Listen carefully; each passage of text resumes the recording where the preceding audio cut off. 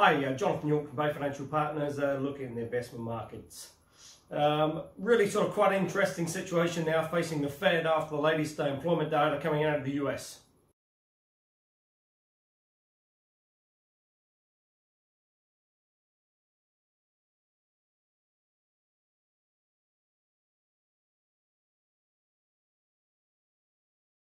Latest jobs data, they're expecting around 160,000 jobs to be created. Actually came in at 225.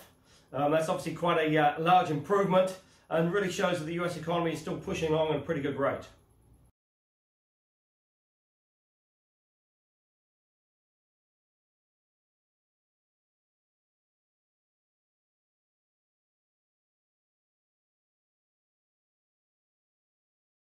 Now, obviously, the issue for the Fed is that, the start of the year, with potential sort of trade tariffs and trade war versus China and potentially Europe as well, the US economy was seen to be slowing a little bit. And that was certainly evidenced in the recent jobs data as well, which was, really was sort of pretty benign.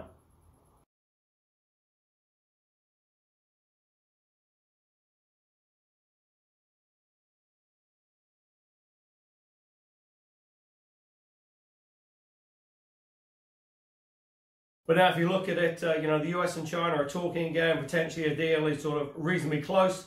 The latest round of tariffs have been put on hold. The US economy is now pushing along at certainly a lot stronger rate. And that does pose a little bit of an issue for the Fed.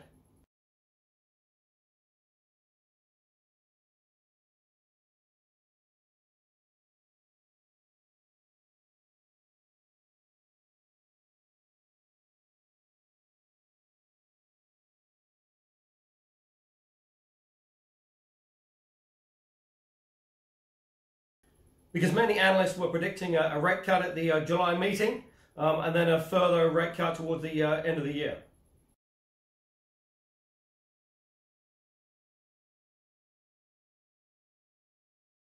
When you throw into the mix as well, the reporting season coming up as well, probably going to be more important to see guidance. Certainly earnings are probably going to be down a little bit. There's certainly been quite a bit of downward revision. But I say probably a lot of that was sort of backward looking and really a result of sort of the ongoing trade tensions that were taking place.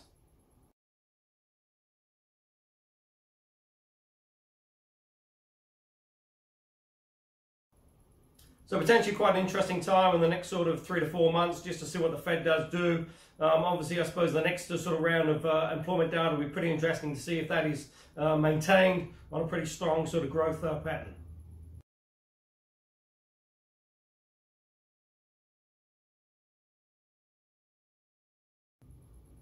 If it is, then it really does pose some issues for the Fed. Because potentially the rate cuts are then on hold, and the recent rally, which has been sort of buoyed by the fact that the Fed would come to the rescue and the sort of lower interest rates, probably won't happen.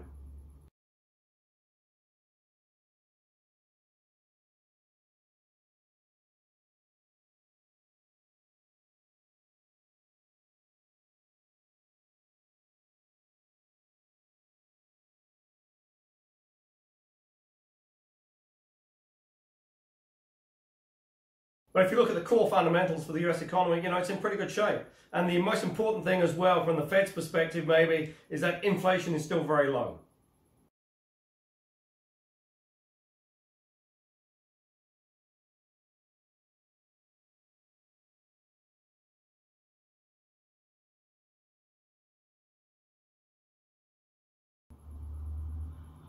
A couple of interesting points from Mr. Trump as well. He's sort of waging a bit of a war currently with the UK, which supposedly he has a special relationship with.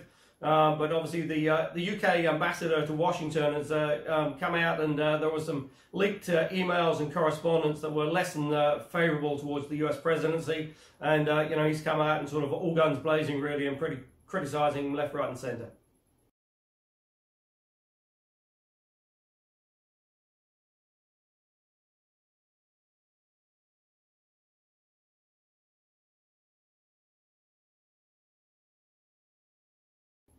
The other interesting comment was the fact that he's not very happy with India imposing tariffs on US goods.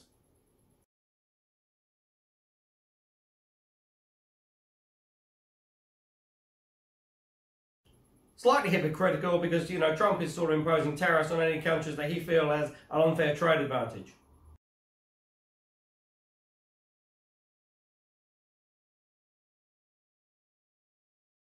Oil spiked back a little bit from the sort of low 50s and really sort of stuck in that range, really 55 to 60 really, and just trying to get a handle on where it's going. Obviously, you've still got the sort of ongoing unrest in the Middle East. Iran is still posing some issues in terms of their nuclear program and sort of breaching their limits, and it's just going to be very interesting to see how that does sort of play through.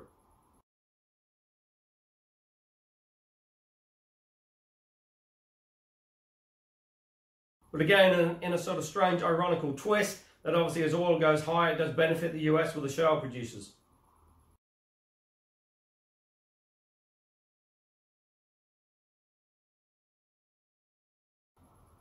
Getting down to the last rounds now in the UK election for the new leader of the Conservative Party, and then obviously the new Prime Minister. It's just going to be very interesting to see if Boris Johnson can take that out. Certainly he's faced a few headwinds and really hasn't come across in the press particularly well.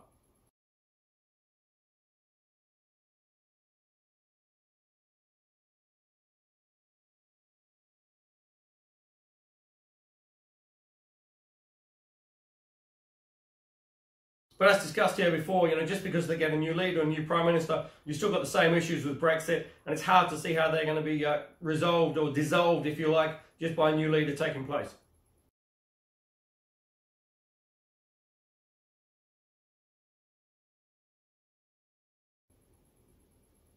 Here in New Zealand, still a little bit of sort of lack of confidence in the business sector, if you like. You know, certainly readings are sort of pretty much on the low side.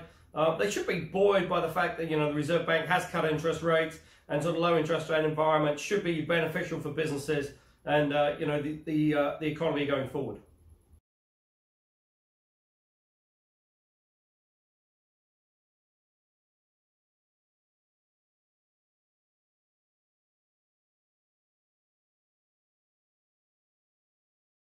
You know, obviously what it does underpin the housing market, but I'd say obviously the flip side, you know, with cheaper borrowing, there's also cheaper deposit rates as well.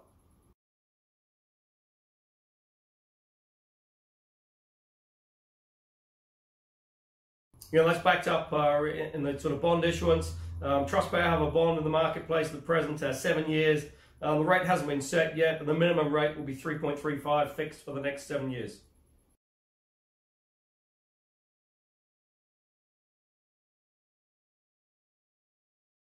Now, if you're interested in that, call us on 0800 867 323.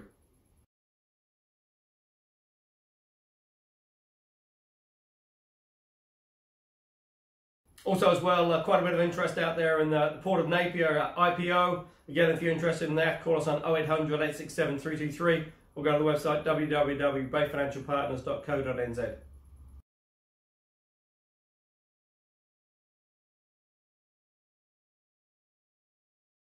You know, if you are looking for income options, you know, there are quite a few alternatives available out there giving a reasonable return when compared with the sort of bond and bank TD rates. And if you're interested in discussing what is available, call us on 0800 867 323 or go to the website www.bayfinancialpartners.co.nz for lots of interesting articles, and we look forward to speaking to you soon.